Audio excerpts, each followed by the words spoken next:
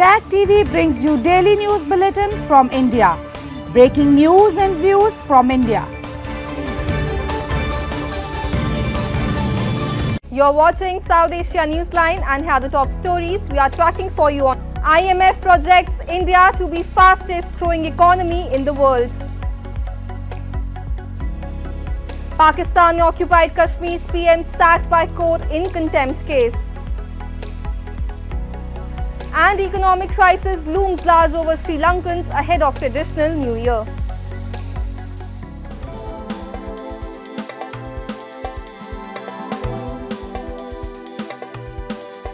And now for all the details. Reposing faith in India, IMF, the International Monetary Fund, has termed it a very strong economy. IMF Division Chief Daniel Lee on Tuesday stated that with a high growth rate, India is one of the bright spots in the global economy right now. The IMF's World Economic Outlook report suggests that India's real GDP is expected to grow by 5.9% this financial year and by 6.3% after surpassing both the US and China. The global lender had earlier said that Asian giants India and China are expected to account for half of the global growth in 2023. Officials said they are capable of driving global growth through consumption, investment and trade. According to the IMF report, the world economy is expected to grow at lower than 3% this year. At least 4 soldiers were killed in firing in the Indian border state of Punjab early on Wednesday. The incident occurred at 4:35 am at Bhatinda military station, which houses mostly families of soldiers and is a residential army base. The unknown number of shooters were at large till the last reports came in. The police officials have ruled out terror angle and said it is suspected to be a fratricide incident. The army in the statement said the 4 army personnel were on an artillery unit stationed at the base. The statement further said a joint investigation with Punjab police was being coordinated to establish the facts of the case. The area had been cordoned off and combing operations were underway till the reports came in. Pakistan occupied Kashmir's Prime Minister Sardar Tanveer Ilyas was disqualified from holding any public office for 2 years by a court on Tuesday in a contempt case.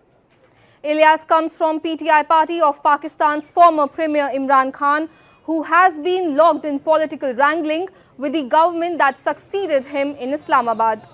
The Kashmiri leader was tried over a speech he made last week, criticizing the courts for what he said was interference in his government's affairs.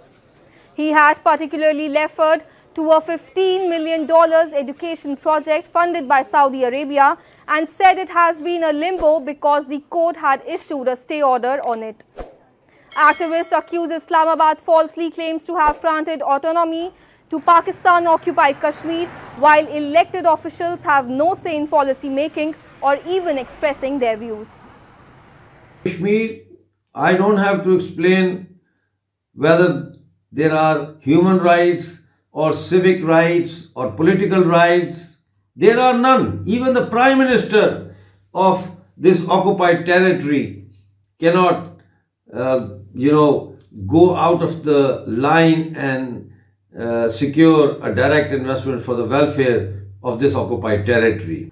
The United Nations has launched a review of its operations in Afghanistan and asked all Afghan staff not to come to work at least until May 5, after the Taliban administration barred its women staff from working. The UN has said that implementing the Taliban order would put the global organization in breach of its charter. The restriction on female UN workers comes in the wake of a ban on most female NGO workers in December and has prompted heavy international criticism. No foreign government has recognized the Taliban regime so far over increasing restrictions on women. It's really for their own safety, especially for our female staff, right? Because we need to have them being able to work from home. We need to continue to pay them, and we know that if they were to ask them to come to the office in defiance of the edict, would put them at great personal risk. Some officials have flagged concerns donors may pull back on support to Afghanistan's humanitarian aid program, the largest in the world, and that implementing some programs and reaching women in the conservative country without female workers would not be possible. As Sri Lanka remains mired in the throes of an economic crisis, people in the island nation are finding it hard to buy food and gifts at a time when the country's traditional New Year is approaching. A report. As Sri Lankans prepare to celebrate the Sinhalese New Year on Friday, the hard bargaining for affordable deals at the markets have been more intense this year, as the country remains mired in the throes of an economic crisis. Sri Lankans mark their New Year with a host of festivities, and usually they purchase new clothes, traditional food and gifts for loved ones. However, the crowds at the wholesale and garment shops in the suburbs of the capital Colombo were seen thin compared to previous years. අවුරුද්දට වඩා හැම එකක්ම මිල වැඩි වෙලා තියෙනවා. ඒකට අවුරුදු කන්න ගොඩක් අමාරුයි ළමයිට ඉස්කෝලේ යවන්න ඒ අවශ්‍ය කරන දේවල් මිලදී ගන්න ඒ හැම එකක්ම මිල වැඩි වෙලා තියෙනවා. ගන්න පඩියත් එක්ක ගත්තාම ඇත්තටම ජීවත් වෙන්න හරිය. Sri Lanka's key inflation rate hit 50.3% in March, while food inflation was at 47.6%. Businesses are also feeling the brunt of consumers' lower spending power. අපේ ඉන්න පොඩි ඉන්න මිනිස්සුන්ට තියෙන ඕනේ සල්ලි. ඉතින් එතන තමයි ප්‍රශ්නේ තියෙන්නේ. ඒ මිනිස්සුන්ට අසීමිතව දරා ගන්න බැරි මේ වියදම් ටිකක් ඒ පවුල තුළ ගොඩනැගිලා තියෙනකොට ඒ මිනිස්සුන්ට ඇඳුම් තියා මේ සමහර මිනිස්සුන්ට ඉතින් තුන් වේල කා ගන්නත් බැරි මට්ටම තියෙනවා. The country's central bank kept interest rates steady earlier this month and expressed optimism that prices would decelerate sharply in the coming months in its first policy decision since securing a $3 billion IMF bailout. Moving away from the conventional norms, Himangi Sakhi, a transgender spiritual leader in India's holy Mathura city, recited Hindu religious scriptures during an event this week. Several devotees gathered to listen to Bhagavad Katha, which is usually recited by Hindu male priests, and soak themselves in the colors of spirituality. Transgender community members are often frowned upon in society and struggle to get decent education and job opportunities. Adult transgender people are left with limited choices of occupation like begging or prostitution.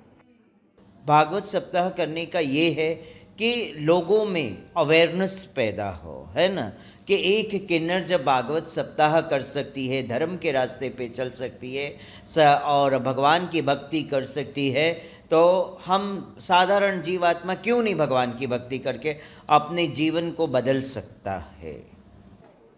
Long known for large families with the highest population growth rate across religious communities, Muslims in India are now embracing the trend of small families. A report. Long known for large families with the highest population growth rate across India's religious communities, Muslims in India are now adopting trend of small families. This has become visible in the last 15 years, with the National Family Health Survey showing a fall in the Muslim fertility rate to 2.4, the biggest decline compared to other communities over the last 2 decades. According to India's last census figures, from 2011, Muslims are the biggest minority group in the country, accounting for 13% of the population of 1.4 billion. Experts say the shrinking of Muslim families highlights the success of the country's decades-old population control programs. However, they say more needs to be done to target less educated and poorer Muslims. It is good that if we do have a small family, it would be very convenient as well for us to educate them and to give them a lavish life and to give them a better field to choose. Having lesser children is also supported by the faith as well. Earlier interpretations were so bad that it was as a given thing that whatever comes your way is kind of God's will. So it isn't like that anymore. We have been interpreting the tenets also in the modern way and in the way that is more useful for the common people. Muslim population in India is the world's third largest after Indonesia and Pakistan. Attitudes are changing in the mostly conservative community, especially amongst the younger generation. With India set to overtake China and become the world's most populous nation, this shift signals a demographic stability in the country. That's all in tonight's edition. We will see you same time tomorrow. Good night.